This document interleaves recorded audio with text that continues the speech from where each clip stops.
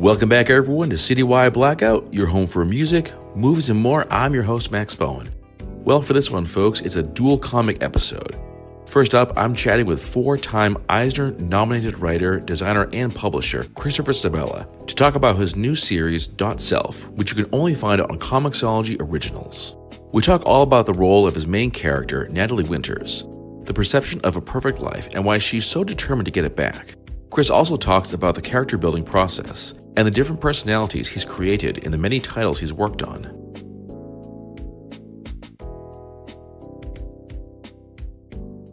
And joining me now, well, folks, we are talking about the recently released comiXology original series .Self. It is a mind-bending sci-fi thriller, and right now I'm talking with a four-time Eisner-nominated writer, designer, and publisher. He is the co-creator of titles like Crowded, Dead Dudes, Welcome Back, and Dead Letters. Chris Sebela joins me. Chris, welcome to the show, man. I am so psyched that we get to talk about this because I am loving the comic. Sweet. Thanks for having me. No problem, man. No problem. So this question you probably gotten a bunch, but I am curious as to how you kind of built the world or the science for .Self, because this is such like cutting edge or like bleeding edge stuff. Yeah, I try to make the logic of stuff make sense to me, and if that works, then I hope that it'll work for everybody else. I tend to be one of those dudes who's always annoyingly calling out fiction for like, well, this doesn't make logical sense in the real world, and it really robs me of a lot of enjoyment of things. But for some reason in my work, I love solving the problem of like, how do I make this make sense? So it's a lot of BS mixed with research to where it all sounds kind of truthy. Mm-hmm. And as long as it passes that smell test, then I feel good about it. Sounds good. So let's dive into the science then, because I was really intrigued by this. So the world of .Self is one in which you basically make a copy not only of things like your social media activity, like your web history, but yourself, your memories, your feelings, your physical reactions. Postscript, which is like the tech, copies you every day. And it's for like a lot of different reasons, among them being so that if you die, your family can basically have that closure by seeing you one more time, because this backup of you can get put into a blank artificial body. Damn, dude, how long did you spend kind of like crafting all this? Not super long. Mm-hmm. Like once I came up with the general idea, which was like, what if you had a backup file of yourself and it got leaked onto Pirate Bay? Mm-hmm. Like that was... I just had to sort of work from there, and I think I figured it all out pretty quickly. A lot of it was just trying to figure out how something like this would sneak into the world. It's not just going to be like plopped in front of everybody like, hey, now you can back yourself up. Now it's going to slowly work its way in. So I mean, a lot of it is just the way our world works already, and just riffing off of that. There's plenty of examples of people unleashing this technology on the world, and then other people using it in ways that they completely did not anticipate. Okay. Tell me about Natalie Winters and basically what her role in the overall story is, because she's basically like the main character for this. Yeah, she's our main character. She's she grew up like a latchkey kid of a single mom, and they always struggled. And so most of her life she dreamed of having a life where she was comfortable and they didn't have to move all the time. And the sort of cliche American dream of like having a successful husband and a nice house and a job that you hopefully like. And now she has all that, and she's still not, I guess, what you'd call happy. Like she's content, but not happy. So then her file basically gets leaked online, and people start generating copies of her, and they're all kind of bootlegs. So they're not exactly her, but they're close enough. And these copies of her they all are operating from the premise that they are her, and they remember, all the PIN codes for ATMs and bank accounts. So they start accessing all that stuff and basically turning her life into complete chaos. Yeah, yeah, and it's like not even like just that, but it's also these are like alternate versions of her. One thing that I read was that part of the story is giving you the chance to sort of see how your life could have gone. How does Postscript allow you to do that though? I mean, it's not an intended effect, but basically, all these people are grabbing copies of her file, and a lot of them are messing with it, or it's not perfectly loaded into a body. So it's her, but it's a different aspect of hers. And the thing I really latched onto is this idea of as you go through life, there are all these paths that you initially have mapped out in front of you, and a million things you want to do. And as you keep moving forward, you move past the entrances to some of these paths, and you get to a point where you start to wonder, like, what if I had done that, or what if I had done that? And so now basically all these copies of her are out there chasing after these dreams that she gave up on, which seemed like the biggest recipe for chaos. And yeah, they also, a lot of them are a lot more forward than her, and are telling people in her life exactly how they feel about them. And so it's a weird, it's like the best and worst parts of yourself are out there operating without your permission. And I'm sure that works out perfectly fine. Oh yeah, yeah. You mentioned before that Natalie is content but not happy. Do we see signs of that in the first issue? Yeah, I mean, she's got it all, and we make sure to show that, like, here's her amazing life, and everything's going well. But definitely, yeah, I did my best to make it. I've definitely gotten comments from people like, well, why isn't she more happy with her husband? It's like, I don't know. I was like, I could get into it, but it's going to be a very boring book if I go back and make a chart of all the reasons that they're not getting along. So yeah, it's like, she has all the pieces, but they're not, I don't know, they're not exactly what she pictured. So it's the same as anything. You dream about, like, achieving this thing, and then you achieve it, and it's like, oh crap, there's still like a hole in me. Like, this didn't completely fulfill me and make me perfect. So I think it's just, yeah, an extrapolation of that. Okay, all right. I want to ask about the team you worked. How did you all meet, and did you ever work together before? Didia and I did. We worked on a book called House Amok together, which was a creator-owned book I did about a family that goes insane together. Um, and yeah, I loved working with him, so I wanted to do it again.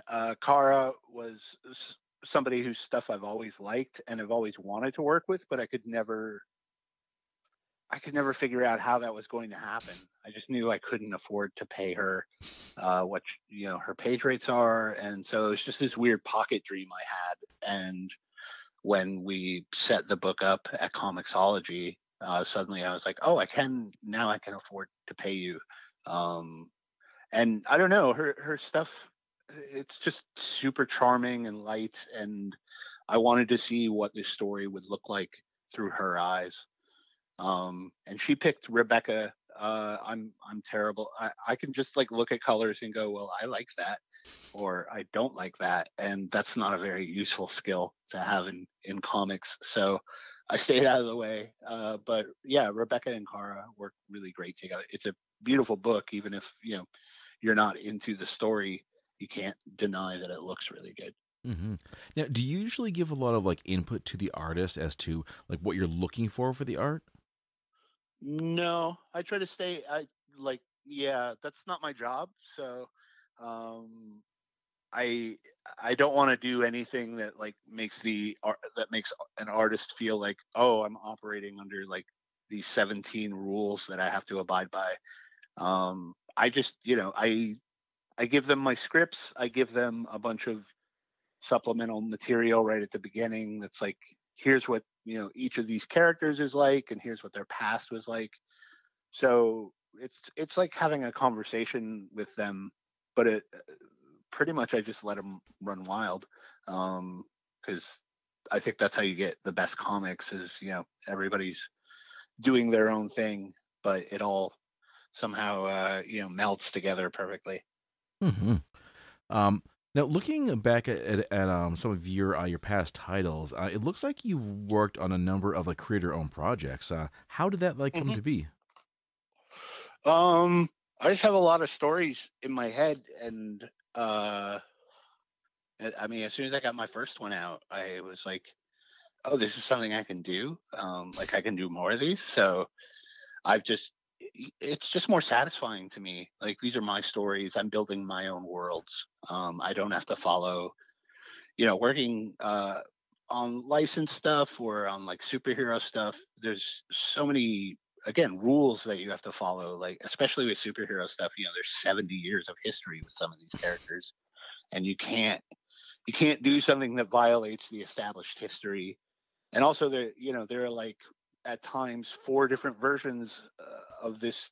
Like there are four different books with the same character, and so if one book is doing something, well, you can't do that because they're doing that.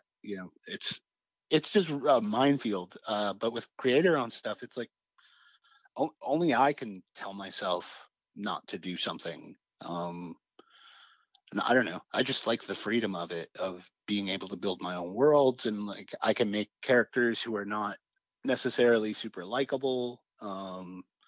I can take my time. I can kind of do whatever. So once I got a taste for it, it's like this is all I really want to do. Yeah, I.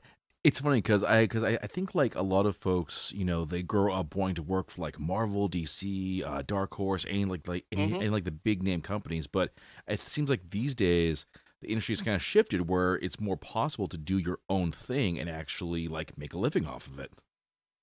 Yeah, I mean that was always the tricky part. I think for a lot of creators was trying to work in comics full time and stay alive. And so yeah, working on licensed and work for hire stuff was a lot more necessary. But now there's a lot more publishers. There's a lot more. The market's just bigger. We have more readers. I don't know. It's a very different world, but I'm grateful that there's enough room in it that I can tell my weird little stories and enough people show up to make it worth everybody's time and effort. Yeah, and your stories are very weird, but in a very very good way. Like I read Crowded before, and I think like the first few pages, I was so hooked on this. It's like, huh, weird, like a weird world where this like where the entire economy is run by like job share apps, and you get these Mhm. characters who are so wonderfully despicable, but you just hooked them anyway. You want to just like keep on reading. Um, I'm curious about like developing characters. Like what kind of work goes into creating these folks? Yeah, characters are what I focus on most. Like once I get the idea and kind of work out that, then characters are the big, they're the fun part. I mean, basically, I don't know, you figure out who you want in it, and then for me at least, I like to go through and build sort of a past life for them before our story starts. So I have a general idea of like, here's how they were raised, here's the traumas that went on with them. I don't, you're just, I don't know. You pick a lot from people that you know and from just there's just so many different sources to create a person. And I know you're mostly just trying to create, especially in terms of like protagonists, you're trying to create somebody that you want to spend 6 months to a year or more of your life hanging out with. So that's the hardest part. It's like you want to make them alive and flawed, but you also don't want to make them so obnoxious that like every time you have to sit down and write them, you're like, why did I create you? Uh, I hate you so much. Why are you even here? I feel like there must be people out there who have like, yeah, you're just like the machine runs things, and you're just in service to this character, and it's like I wish I could just like really like make your life difficult. Uh, How do you know when a character just isn't working, when they're just like not fitting into the story and you have to scrap them and start over again? I mean, it's a really I used to hate when writers talked like this, but I think it's true. Like they'll tell you if you're trying to make them do things that they wouldn't do. I feel like if you've established it well enough in your head, like they begin to sort of dictate how they're going to react to any given situation. So sometimes you have a character that's just um sometimes you're like, why are you even here? Like, what are you doing here? And sometimes you have characters who are, running, their whole nature sort of runs counter to what you need them to do.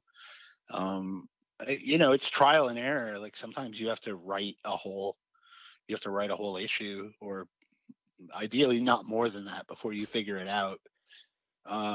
But I don't know that you really have to scrap them. You just have to massage them into being slightly more of who you need. It's very weird to talk about it this way.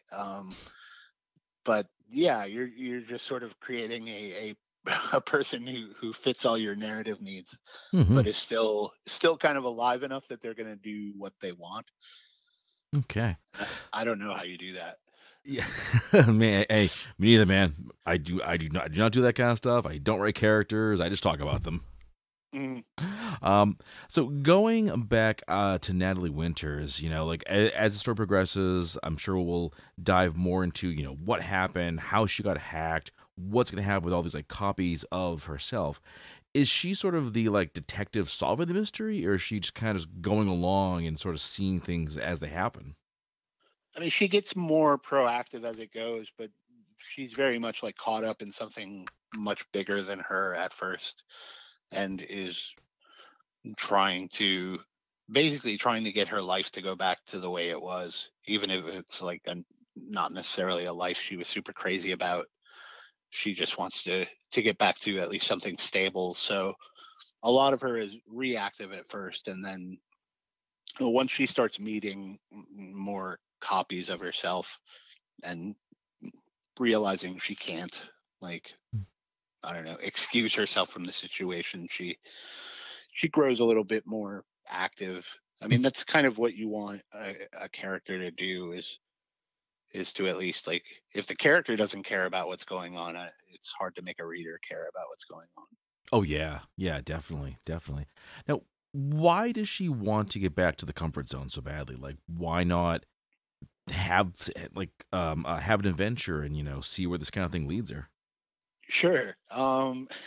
Just because she's very much, she thinks she's had her adventure. Like, her life growing up was a lot of, like, I don't know, some people would use it, I guess, as like street cred of like, oh, here's the crappy way I grew up, like, to kind of show off that they're not, bougie or whatever. But for Natalie, it was very much like, here's everything I had to go through to get to where I am, and she doesn't want to go back, even if it means, having to sort of suck it up and accept some things. I mean, I think it's the same for all of us. You encounter some situations where it's like, well, this is not ideal, but it's better than complete, everything being on fire all the time. I don't know, man. Some folks just deal well with chaos. I mean, I'm not one of them. I kind of like my routines, so Yeah, for things to totally fall apart, that's what makes me fall apart. yeah. I mean, Natalie's just not that kind of person. Like Charlie, our main character from Crowded, is somebody that kind of thrives on chaos. Oh So yes. if this happened to her, it'd be a much different story. But yeah, Natalie is just somebody who's kind of looking for, she doesn't want to be like big and important. She doesn't want to be, sexy and famous. She just wants to have like a life that she loves, Hmm. which I think all of us are in search of. Yeah, she's kind of like the anti Charlie, and for the folks who Yes. don't know, Charlie is one of the main characters from Crowded, and more or less in this world, she becomes the target of this like assassination app where you can take out a hit on anyone you want, basically.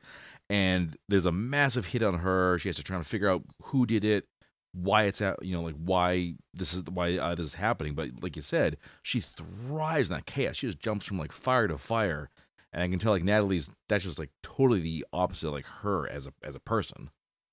Yeah, and that's fun for me. Like, I mean, one way that sort of guides me in writing characters is I don't want to do like two Charlies in a row, because that's just too much, and I don't want to do two Natalies in a row because that's kind of too somber and serene, I guess. So the same way you want to have an interesting group of friends, I want to have like a bunch of characters who don't all like point at each other and like, oh, you're me. Um, I get you. I get you. Now, when it comes to like making the characters, do you really try and avoid making like the same person twice, like either in a row or at all? yeah, I mean, I don't think about it too much, but I think I can definitely tell when somebody's leaning a little too much in a direction that another character has already gone. Especially with just writing Charlie in Crowded was just super fun every time. So it's kind of addictive, and now that I'm done writing the book, our third and final volume's coming out next year. Like I miss it, but yeah, I don't want to be the dude who's just writing the same person over and over. It's just, I don't know. Yeah, I want to dig into new people who are messed up in different ways, I guess. I like that. I like that. As we go along with Natalie, and hopefully I don't want to give away any kind of spoilers here, but do we find out more secrets about her? Yeah, I mean, you find more out about her through her blanks. Basically, the copies of her are sort of our window into her more than like she sits down and kind of lays herself out, which I thought was a fun way to kind of approach digging into a character. It's like the character isn't necessarily opening up, but all these different aspects of them keep like physically showing up and physically like imposing themselves on her life. So you get a deeper look at her, but it's through all these different bodies. Okay. Now, as I mentioned earlier, this is only available through comiXology Originals. If you don't know, now you know. It's $6 a month. You get access to thousands upon thousands of digital titles from the big two down to like total like indie creators. Chris, a question to you. How did you come to the attention of comiXology? Was this your first time working together? Yeah. I I'd been talking with somebody over there shortly after the originals line launched, and we sort of chatted, and then we met at New York Comic Con in 2019, and I kind of pitched them right there, standing in front of the Javits Center, and they were into it enough that they were like, "Yeah, drop me a line when all the chaos is over, and we'll talk." And it was just crazy easy. Like I just sent along. Self was the idea I had that I felt the most confident in at that time. So I sent that over. And they were like, "Yeah, we'd love it. Like, do you want to make this?" And I was like, "Okay, I guess so." Like like pitching stuff to publishers. Like sometimes it's such a long process. Like this went so quickly that all of a sudden it's like, "Oh crap! Now I have to actually write it." Whoops. And here we are. And for the folks at home, the second issue of this series comes out on December 7th. And so definitely keep it to comiXology for all the updates. You definitely want to read this series. I am totally loving it. But we're going to actually jump track for a quick second here to talk about a new series you're working on. There's currently a Kickstarter for this going until December 11th. It's called Foulbrood, which right off the bat, I love the name. The name just hit me like right there. Like absolutely. Nice. And this has you working with artist Claire Roe, who has worked on titles such as Batgirl and the Birds of Prey, Bury the Lead, and Nebula. But you two actually worked together before on Welcome Back. Yeah. What's it been like getting a chance to work together again? Awesome. Like Claire's one of my favorite collaborators I've ever had. Like Welcome Back's one of my favorite books I've ever done. So pretty much from the moment it ended, I started bugging her. I was like, "Hey, we should work on something else together." she was like, yeah, sure, that'd be great. And then she went off and did some big fancy work, and I just kept bugging her like every 6 months or so. I was like, hey, I got this. What do you think of this? And then in March of 2020, we were all set to start work on a book about a pandemic that kills millions of people. And I reached out to her. I was like, I don't think we should do this book. No, not a good idea. Ever. So I was like, yeah, we shouldn't do this, but I have this story about bees and crime, and would you be interested?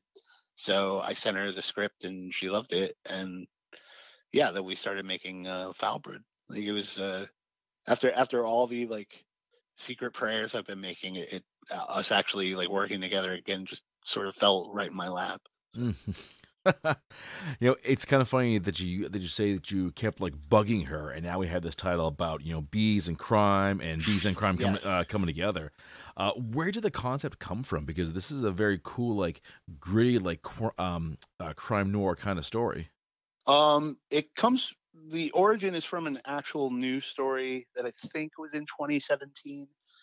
But a guy got busted with all these hives he had been stealing in Northern California, because there's a whole market for people who run apiaries. They can rent their bees out to farmers in order to help pollinate their crops and get better results. So this guy had been going onto the farms in the middle of the night and stealing hives and just collecting them in this empty lot. And finally he got busted. And one of the cops in the news story about it was quoted as saying it was like a chop shop of stolen bees. And that was such a good phrase that like immediately I was like, I have to do something with this. Like that's, it's like Cellar Door from Donnie Darko. It's like just one of those phrases that you hear and it like speaks to something deep inside you. And I was like, I have to do something about bees and crime. So that's for the last 3-4 years I've been working on it. As someone who works in the media, you wait your whole career to hear that kind of phrase. Right. Yeah. a chop shop of stolen bees. You wait your whole life to be able to write that kind of quote down. Yeah, it was like, it was just like, I'm never going to see this. Like, nobody's ever going to say that sentence again. It was just, I couldn't resist from that point in. I was completely hooked. Oh man! Now at this point in time, your Kickstarter goal is $15,000, and you're a little bit under $10,000. What are some of the tiers in the Kickstarter? We're doing digital copies. We're doing physical copies. It's the first 2 issues. They're already completed, so it's our first 2 issues. That way, you can get other books of mine sent along. You can get Claire to do a digital commission for you. I have a couple tiers where I will make a custom video of my dog for you. I want that tier. I want that thing. Yeah, like it's my dog is very popular more popular than I am on my social media. So I'm finally learning how to exploit my dog for money. Hey man, everyone else is these days. You may as well. Yeah, like this is why I don't give her own account. Like people set up accounts, Instagram accounts just for their pets, and I was like, no, you have to wallow through my content if you want to see my dog. So that is some good marketing. I like that. It's very stubborn, yes. Stubborn, that's a good word for it. All right.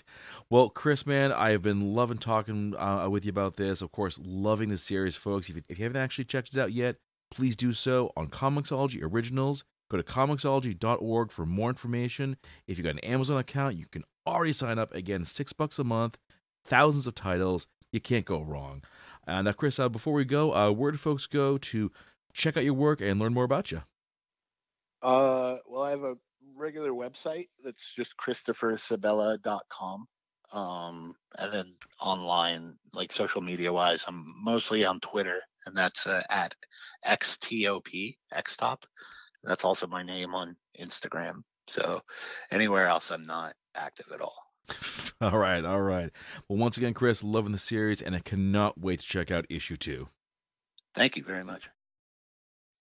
Picture this. You finished your first book and nailed it. The plot, the characters, all the twists and turns. This one's a winner, and all you need is the right cover. If you've got my art skills, this is the part where panic usually sets in. Enter the cover villain, hero to writers everywhere. Founded by noted author Remy Flagg, Cover Villain focuses on composite image covers for science fiction and fantasy writers.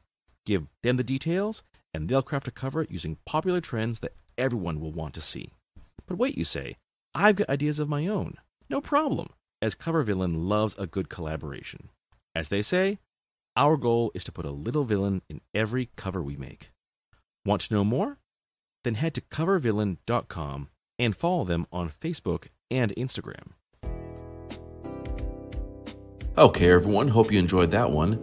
Big thanks to Chris for joining me, and if you hadn't already checked it out, definitely download the first issue of .Self, only available on comiXology Originals. Episode 2 comes out December 7th, and there's still time to be a contributor for his new Kickstarter for his upcoming release, Foulbrood. It's bees, crime, and crime involving bees. What more can you ask for?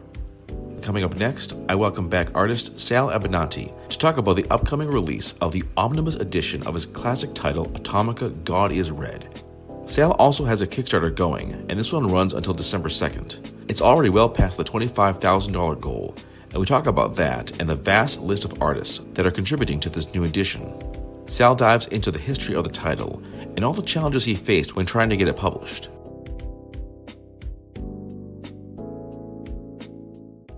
Joining me now, well, we had him on the show last back in February to talk about his then recently released title, The Hostage. Sal Abbinanti joins me to talk about the publication, the omnibus edition of his classic cult comic, Atomika, God is Red. Sal, welcome back, man. It's great to have you here. Hey, man, thanks for having me. I really appreciate it. Of course, man, of course. Now, as we talked about prior to me hitting the record button, you have a Kickstarter going on. This one ends on December 2nd, so just almost over, folks. It's still a chance to get involved. But you've already beat your goal. You had a goal of $25,000. You're now at about a little under $40,000. That's damn impressive, dude. That's damn impressive. Yeah, I mean, these. I got to be honest. I never approach these things with, the idea of having it unlimited. I'm happy when we hit the hardcover. We were originally going to do it as as a trade, as a softcover trade. But then when we hit the goal, we went ahead and we could do it as a hardcover. So it's pretty exciting. Yeah. And then, people like all that extra stuff too, so you really got to do all that stuff. It's important. Yeah. So what's unlocked with your current funding level now? Yeah, and then you kind of create. It's necessary to create perks, to say thank you for the amount of supporters you get and backers and things like that. So we've opened there's also going to be lots of other stuff included now at this point for everybody who supports it at any level. They'll get the trading cards and they get sticker packages, and we're working on our next couple of stretch goals, and I've got so much cool stuff to offer with this because I had got a lot of guys to do covers and pinups and back covers and things like that I just didn't want a lot of this stuff to kind of go to waste or to not be seen. So there were a few artists that contributed that didn't get seen in the book when the book was originally published. So this book has a lot of extra stuff that the individual issues didn't have. I mean, it's over 300 pages. Wow. I want to talk about the, as you mentioned, the never before seen art in this one. You've got so many big names, John Romita Sr., Alex Ross, many others. How'd you get involved with these folks? Like, how'd you get them to become like a part of this project? Well, at the time, I was doing a lot of cons. I mean, when I was originally thinking of becoming an indie publisher, I was doing a lot of shows. I was setting up an artist alley, and a lot of them, just you get to know through the years just by attending cons. And then, I had funded the book myself originally when it was individual issues. So I went about it with no delusions that when you're an independent publisher and you're coming out of nowhere, you really kind of need an ability to market the book. So I knew it was important to have, name some kind of brand recognition of artists that people would recognize, just so that comic stores would at least give it a shot. Because comic stores, if they, a lot of comic stores are not big on indie titles because, they don't sell, they got to eat it, and comic stores like to, they've got a lot of brand loyalty in their comics. So I just started hitting up these guys at shows and not asking for, for favors. I paid everybody and, you get a lot of, oh, let me think about it no's, but at the end of the day, if you need, you need 10 covers, you ask 20 people and maybe you'll get 10. I get you. All right. So let's talk a bit about the story behind Atomika God is Red. What is this title about? When I knew, I tried for a lot of years to get in, and they wouldn't let me into their party. So I just decided, it was either I was just going to give it up and go back to advertising, and I was working at the bar, or do it myself. So growing up in the 70s, Russia was, always the evil empire. So I just always thought it was a really cool setting for a title, because I grew up an enormous Kirby fan, especially with New Gods. New Gods was like the book that kind of made me want to become an artist. So as I started to research it, I just realized, you know what? There's a lot of similarities there with what was going on and the world we live in now, with what happened in the Soviet Union, where they had told when they declared the state was their God, they literally told their people, the state is your God. Religion's all counterproductive. So in a way, they created their own God. And so to me, that became a metaphor for like the God of the 20th century, which is technology. So that's basically who Atomika is. It's not a religious title. It's not a political title. It's just kind of a what if of my love of Kirby and New Gods. And then I also grew up a big John Buscema Thor fan, which was all based on Greek mythology. And this is this was based around Russian mythology. Yeah, I reading the story behind this thing, Atomika being the first like man-made deity, the god of, as you said, the god of technology. Right. He's conquered the world and now basically taking on the gods themselves. That is such like and like epic story. You mentioned Kirby, of course. He's done some pretty epic stories too. So I'm wondering, are there like specific stories that this kind of reflects? It really was, it was my love of classic Marvel comics, growing up with Thor, and with classic Kirby stuff, that it kind of was my inspiration. But it was also, there was a lot of angst, and there's a lot of hostility, so to speak, in that book, of not being able to break into comics. I could not get into comics. I mean, I went to every portfolio review. I went to every, convention. I met with every editor, and it just wasn't happening. So I had just decided, it was time for me to just do it myself and put my money where my mouth is. So I just poured, all my angst and all my, my frustration and desire to be an artist into Atomika, and just to say, hey man, I'm just going to do it myself. So, I guess I had nothing to lose. And my style, I knew, was just not the house style. It was not what they were looking for. So at some point, you got to face reality of like, hey, look, you're either going to do it yourself, or you're just going to decide to do something else. And I wasn't ready to give it up. I think if you have a story to tell, you should never give up. Even if you get told by like big names in whatever industry you're trying to break into that, oh yeah, this will never sell, this will never make it. I think if you got the idea and you got the passion, you got to see it through, even if you got to do it yourself. Well, in Chicago, I bartended a lot, to pay the bills and get by. And in a lot of the inner city neighborhoods where I worked, there was a lot of independent theaters. The Remains Theater that William Peterson started, the Steppenwolf Theater that was started by, Malkovich and Gary Sinise and those guys. So these were guys that just basically, I took some inspiration from that, of to say, hey, if you want to be an actor, not necessarily a movie star, at some point, if you're not making it, you got to just decide to do it yourself and set up a little theater and all. And, so what happened with comics is that desktop publishing became a lot more affordable in the 90s. It used to be, if you wanted to put a book out, you had to go to a printer, and if you printed, the printer, you told him you were not going to print 100,000 copies. He told you forget it, or you needed $50,000 to print a comic. Well, that wasn't the case anymore because technology changed. So if you were willing to do all the sweat, which is what 99% of a comic is basically just you sitting down and drawing for free. And then, you got to put your money up to go to the printer. And if you decide to work digitally with a letterer and a colorist and that type of thing, it's doable.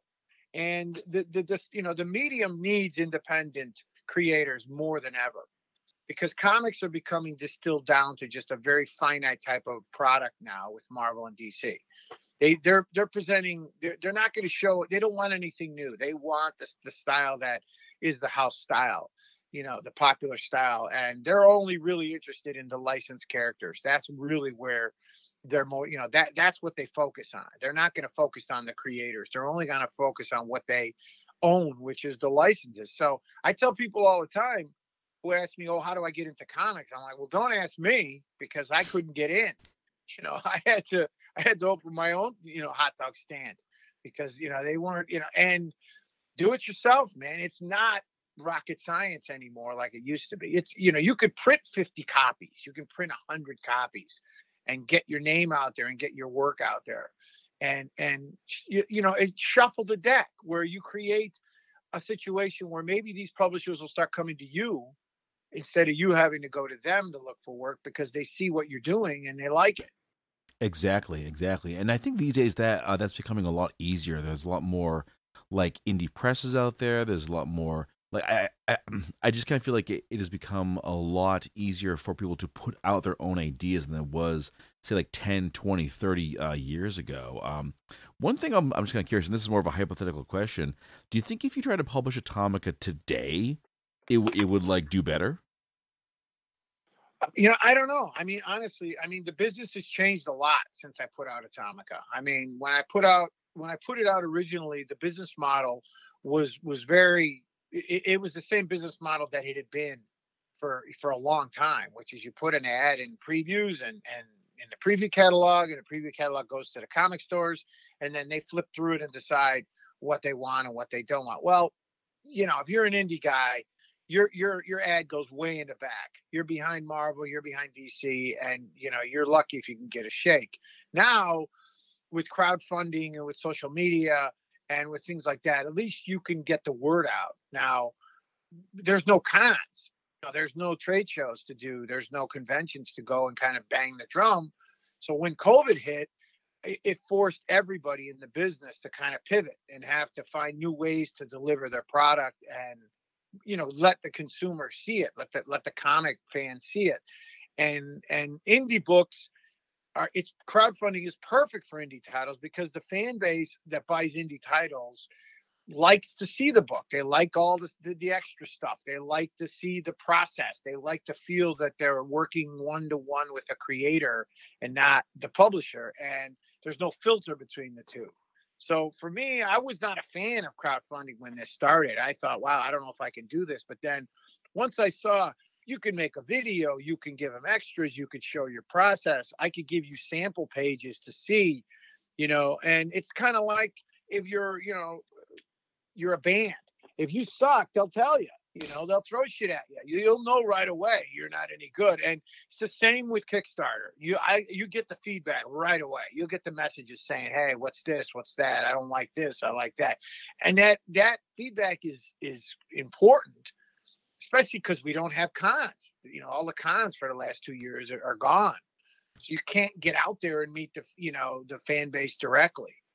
So I don't know. That's why when I did The Hostage, I'll be honest, it was an indie title, very indie. And I didn't expect us to be able to make enough to fund it. And I was overwhelmed with the response. I couldn't believe how well it did.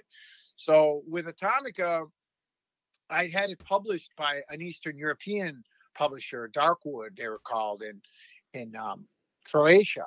Published it as a hardcover, and I was like, wow, they did a really nice job with it. So I thought, well, maybe, I don't know, maybe I could do it here now as an omnibus. I don't know if it would have done so well before, because when I first published Atomika, to do an omnibus, I would have had to have printed 50,000 copies, and then they drop a pallet of books in your living room, and then you got to figure out how you're going to sell them, because comic stores are not going to buy an omnibus of an independent title that they've never heard of, because they don't want to have to buy it and then eat it if they don't sell it. So I honestly don't think I could have done an omnibus when Atomika originally came out. And but now, man, it's happening. It's happening in a very, very big way. Does it surprise you just the response this Kickstarter's gotten? Oh man, I can't believe it. I mean, I'm overwhelmed. I really am. I mean, as an indie creator, you kind of know going in, it's a rigged poker game. It's tough.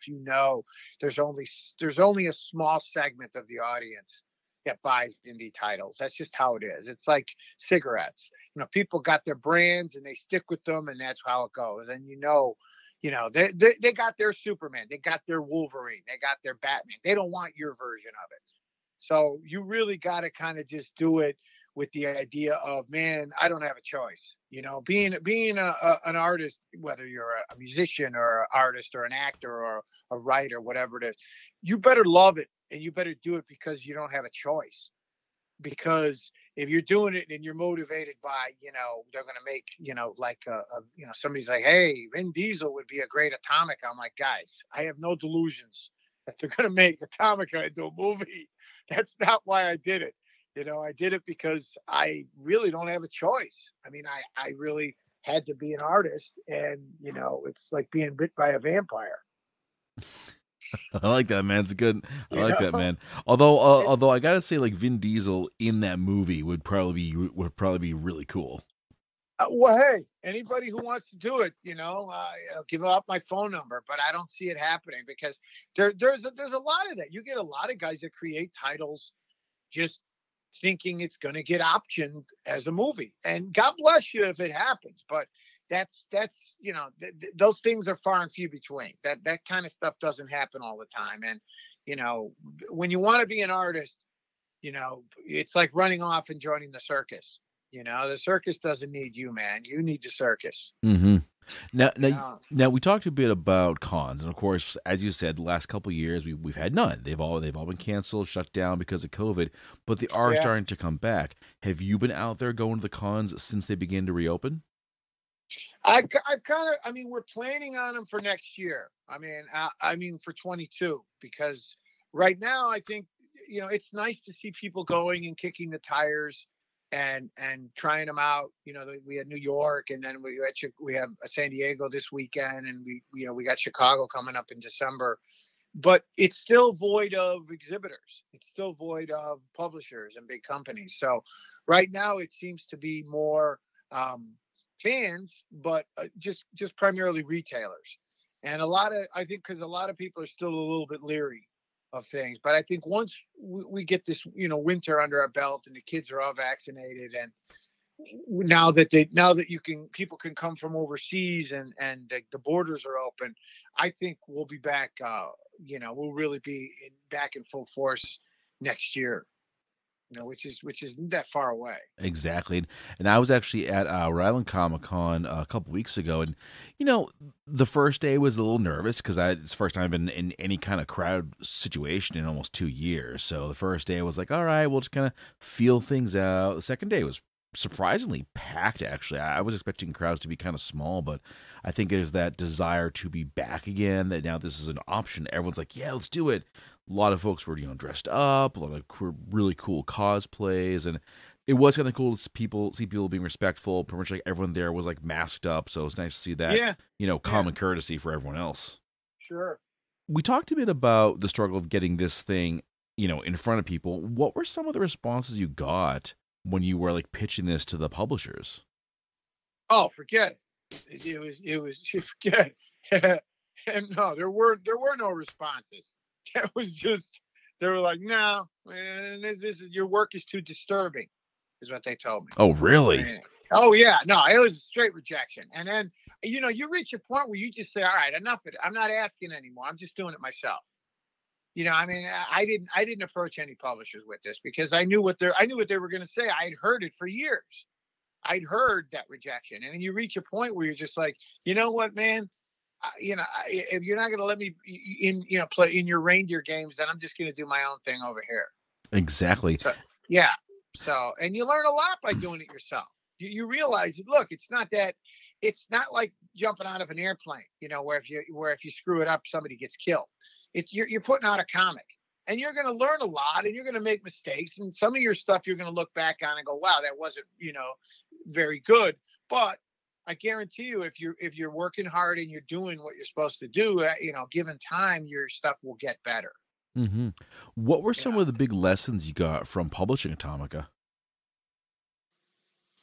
Try to do as much of it as you can yourself. Don't have any delusions about how people are going to respond, because it's tough. You know, the comic business is not going to put their arms around you and give you a big kiss. You better love it, and you better do it because you really, really have to do it, or forget it. You better not expect to, like, you know, get rich, because people think, oh, once you publish a book, you can quit your job. It's like, no, that doesn't happen. Nope. You know, you think, oh, Sal, I want to, you know, my God, you know, you got your own publishing. Yeah, Mercury Comics. That's my kitchen table, basically. Mercury Comics. I mean, that's me. I publish it myself, and you just pay the bills is basically what it means to be a publisher. Mm-hmm. Find good people. I mean, when I did Atomika, I found a really good inker, a friend of mine who was really good, and he helped and and tightened it up and made my work look more professional.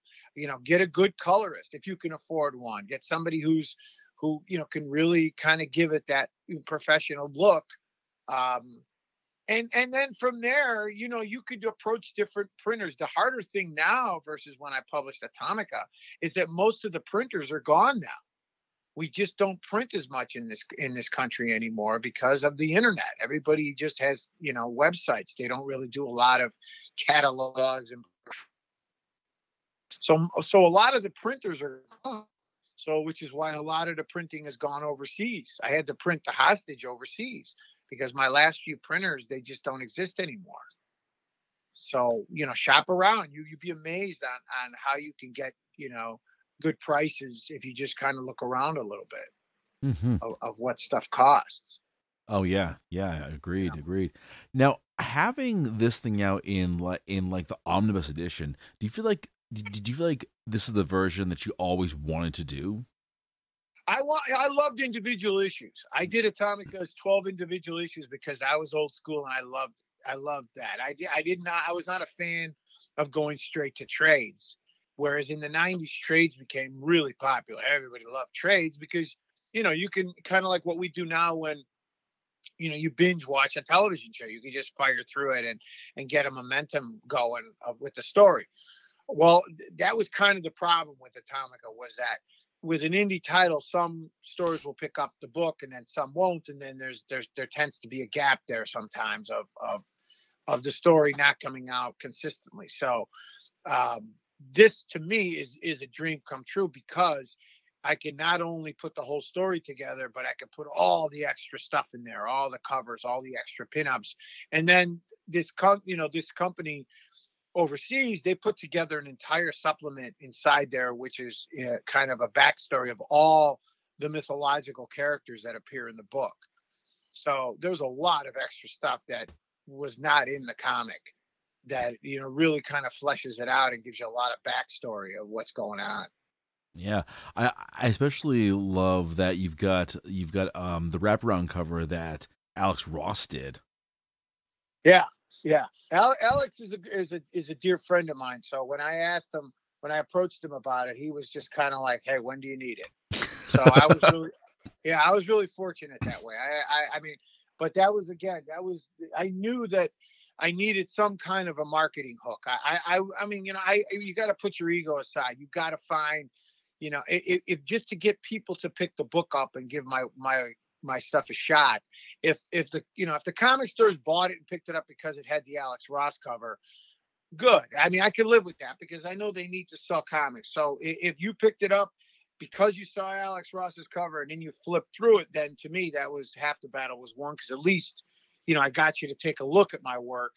And if you decided it wasn't your thing, I could live with that. But just getting just getting stores to pick the damn thing up is not, is 2/3 of the battle. Oh yeah, man, definitely. So, yeah, and Alex, he really knocked it out of the park. I mean, he did a great job. Oh, absolutely, man, absolutely. Yeah.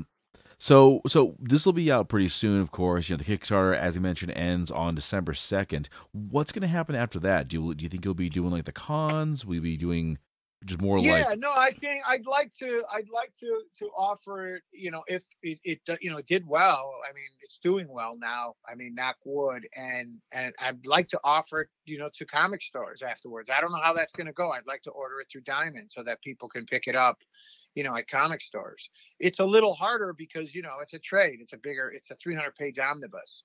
So it'll probably be at, $45 price tag at comic stores, which is a tougher sell. So, but yeah, I absolutely want to get it out there into comic stores along with The Hostage, because that's really my goal, is to get it into comic books hands. I didn't want it to be, feel like it was a select market and it was only going to be available through Kickstarter. I want it to be available, anywhere. All right. So yeah, I'm going to keep it going, and I've already started my next project. So I don't know if we're going to keep doing Kickstarter. It's been great, but I don't know how things are going to kind of flesh out in the next, year, because the world is changing so fast in the way we're delivering product now. Oh, absolutely. I love crowdfunding, because I think, like I said, you can make a video, you could show the work, you can market your product a lot more effectively than you can by just putting an ad in preview. Oh, absolutely, man. Absolutely. Yeah. It's kind of awkward to go out and ask people, because you come across like you're nagging and you're being a pain in the ass about, oh, hey, will you fund me? But it's just about, really, honestly, to see if anybody has any interest in it. Because if you do it the other way, where you just go out and print it, how many do you print? Do you print 10,000? Do you print 20,000? And then once you got those, what do you do with them? You're going, okay, what am I going to do with these? I got a pallet of books sitting, in my kitchen that my wife uses to hold the door open. And but at least with Kickstarter, how many people want it. Okay, I got a number to tell the printer. This is how many we make. And, you always print a little more. So you got them, for ones that are damaged, or for ones that, you want, things you got to make up for people that didn't get there. So, it's a good way to gauge whether people want it or not, and that could be harsh, because if they don't want it, you're kind of like, okay, but at least, you're not wasting your time. Of course, I think the big question that a lot of folks are going to have is, okay, what's next for you after this? Once Atomika's out there, you're getting it out there to the stores. Do you have like new titles kind of in the works? Yeah, no, I mean, since I started this, and the response has been, positive. It's been great. I mean, this is kind of what I've been doing all along, but I haven't done any crowdfunding since, we started COVID. But yeah, I started my next title. I'm hoping to have it out by the tail end of the summer. And I'm moving forward. I mean, this is kind of, I don't really have a choice. This is what I do. I'm an independent publisher. Marvel's not knocking on my door, so I'm going to just keep putting out my own stuff, because you've seen my style. They're not going to let me draw Little Lotta. That's just how it goes. And I'm cool with it. So this is great. Doing my own stuff. Cool. It could be challenging, again, because you don't always know, what the response is going to be. But at the end of the day, you gotta, look, whether you're working for yourself or you're working for somebody else, it's a struggle no matter what. So if you're gonna break your ass, you may as well break your ass for yourself. I like that sentiment, man. I really do. All right. Well, Sal, as always, man, great to have you on the show. Great to talk about the work, and certainly looking forward to checking out Atomika. But in the meantime, where do folks go? They want to learn more about you and check out your work. Yeah, I'm everywhere, man. I mean, I'm like the $2 whore at the naval base. I'm on Twitter. I'm on Instagram. I'm on Facebook. Sal Abbinanti or Mercury Comics. I mean, I'm out there banging the drum. I'm like the guy selling that leaf guard. I never shut up, and I'm out there, jumping up and down as much as I can. All right. Well, Sal, certainly looking forward to talking to you again, talk about the new titles, and I really appreciate it. I really appreciate you having me on. Hi, this is singer Kate Eppers, and you're listening to Citywide Blackout.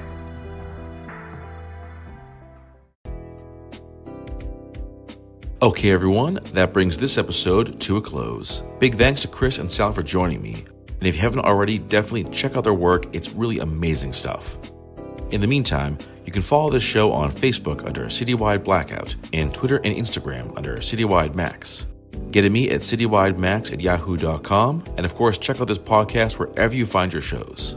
As always, keep those ears open.